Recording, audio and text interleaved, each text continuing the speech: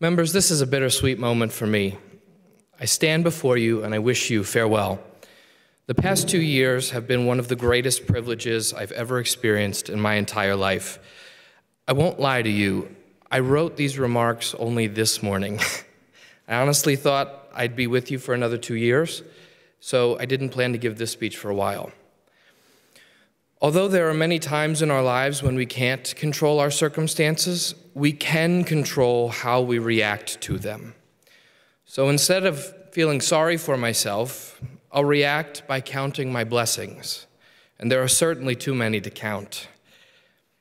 If you've ever experienced the loss of something or someone that you love, you know that it's never easy to wake up the next morning and remember what just happened the day before. I was honestly dreading going to bed on Tuesday night after I got the results back and realized I'd come up short. I was dreading going to bed that night because I didn't want to wake up and remember that the next morning. But by the grace of God, when I woke up on Wednesday morning, I woke up to the sound of babies laughing.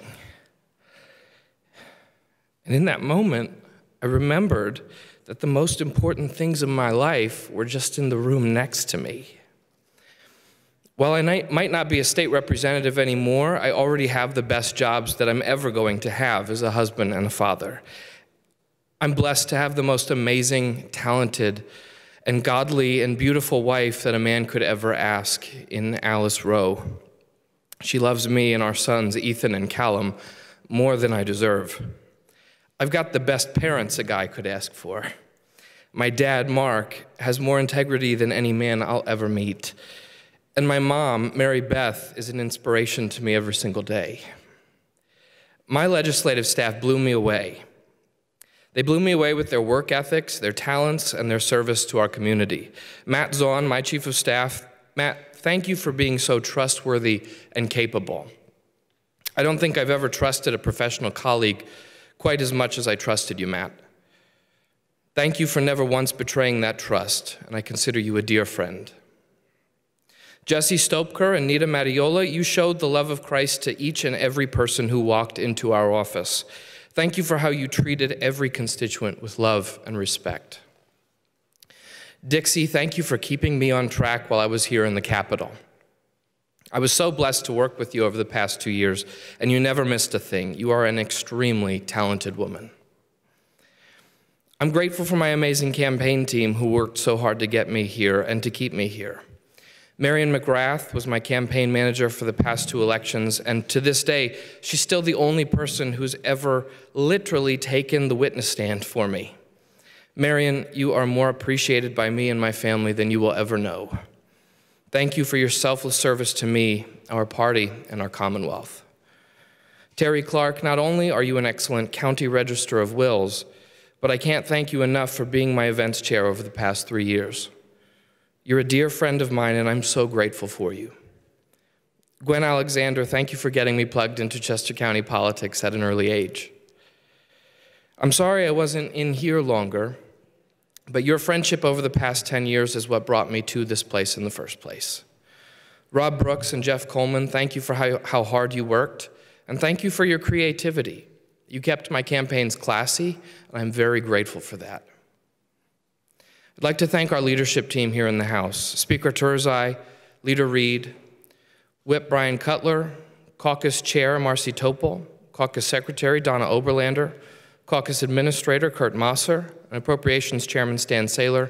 I want to thank each of you for how you had my back every single time. And to my friends who also propelled me and my campaign from the outside, I'm grateful for your friendship too. Brian Rengert, Sheila Flickinger, Chad Weaver, and the rest of the gang at HRCC, thank you for your tremendous work for our party. Val DeGiorgio, thank you for helping me get here back in 2016 and for having my back. My dear friends Michael Gear and Randy Wenger and Tom Shaheen over at the Pennsylvania Family Institute, thank you for your support and for fighting the good fight here in Harrisburg. And my dear friend Matt Briette from Commonwealth Partners, thank you for being a friend and a mentor to me. I appreciate the accountability you gave me, not just professionally, but also on a personal level too. I'm a truly blessed man, and I have no regrets. I look back on the past 2 years, and I marvel at the things we accomplished. We disarmed domestic abusers and invested more in our schools than at any other time in Pennsylvania's history. We reformed the state pension system and started making promises that we could actually keep. We passed bills to protect the smallest and most vulnerable among us because every human being deserves to have human rights. We protected preserved land from eminent domain, and we passed state budgets without raising taxes. I'm proud of that. I could go on, but instead let me close with this. Members, I wish you well as you continue to serve the people of Pennsylvania. Consider these words from the great, late Dr. Reverend Martin Luther King Jr., who said the following, and I quote, "When you discover what your life will be, set out to do it as if God Almighty called you at this particular moment in history to do it. Don't just set out to do a good job. Set out to do such a good job that the living, the dead, or the unborn couldn't do it any better. If it falls your lot to be a street sweeper, sweep streets like Michelangelo painted pictures. Sweep streets like Beethoven composed music. Sweep streets like Leighton Price sings before the Metropolitan Opera. Sweep streets like Shakespeare wrote poetry. Sweep streets so well that all the hosts of heaven and earth will have to pause and say, 'Here lived a great street sweeper who did his job well.'" End quote. Well, members, I too have a challenge for you. Now that you've discovered or rediscovered your lot as a state legislator, I challenge you with this. Serve your constituents in need like Mother Teresa served the poor. Strive onward toward a unified citizenry, emancipate our burdened people, and proclaim freedom like Abraham Lincoln did. Work together to form a more perfect union like our founding fathers and founding mothers did. Write legislation with attention to detail like Edwin Austin Abbey painted the murals above you.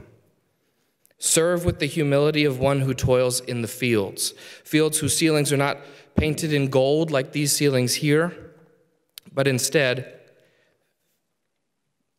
fields with ceilings that shimmer with the glow of countless stars above. And then run this race with the urgency of Paul Revere.